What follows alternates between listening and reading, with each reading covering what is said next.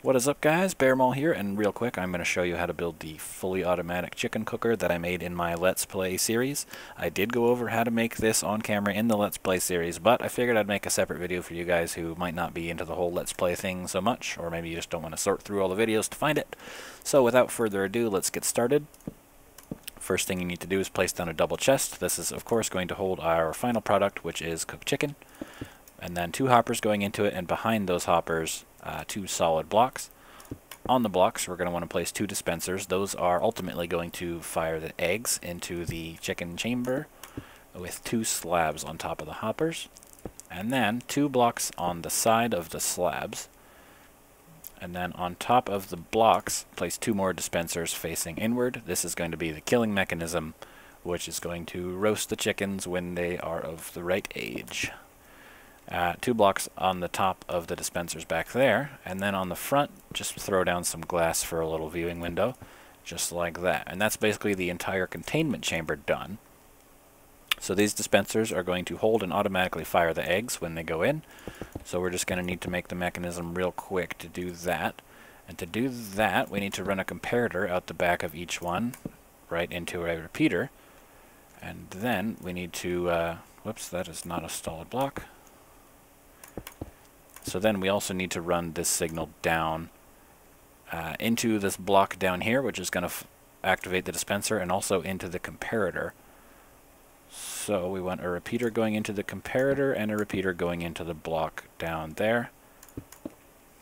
And then we just run redstone out of the repeater and around and into that repeater and into that repeater, and then we just mirror this on the other side.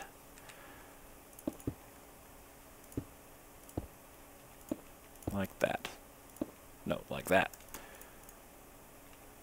And repeater, repeater. And that's that whole thing done. So now if there's anything in either of these dispensers, this whole thing will automatically, it'll be a clock, and it'll empty out the dispensers into the containment area. So, speaking of containment areas, let's build that now. So we'll put a hopper into the side of each of the dispensers, and then come up. Make sure you don't run anything into these dispensers, that would probably be bad.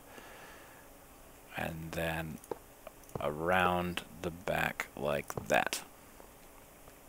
So the way I like to do it is just to use these 2 middle hoppers as the containment area for the cedar chickens. You can use all 4 hoppers in the line here if you want. It doesn't really matter. It just changes exactly how you have to wire the redstone later up.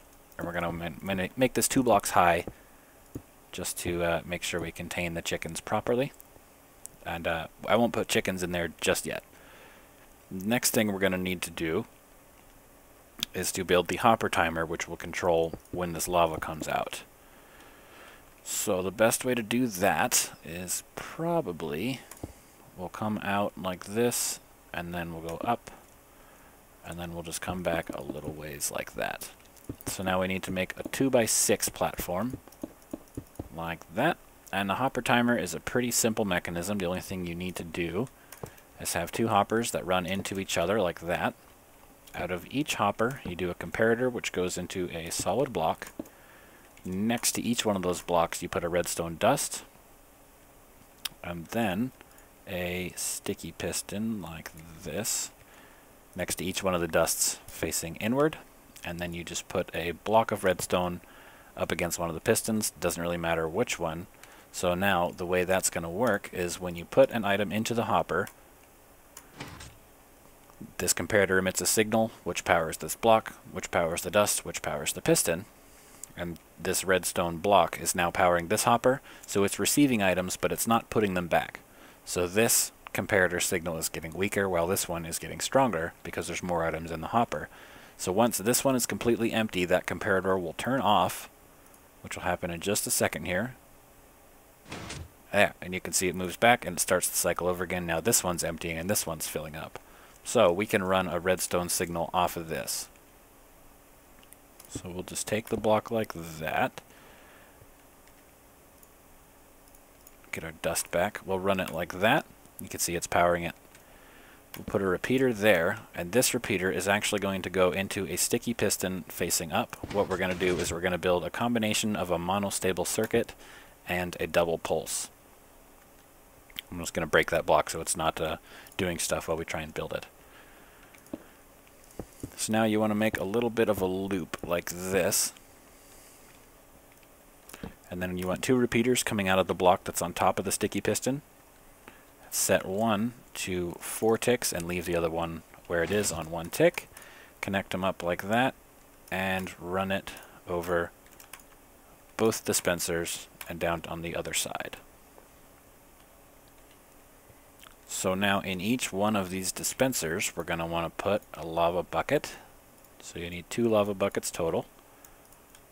Like that and like that.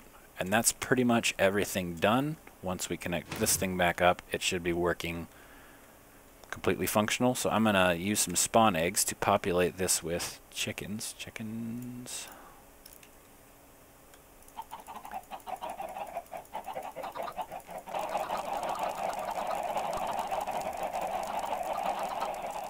Sometimes you might run into an issue where just running the dust over the dispenser kind of powers them inconsistently.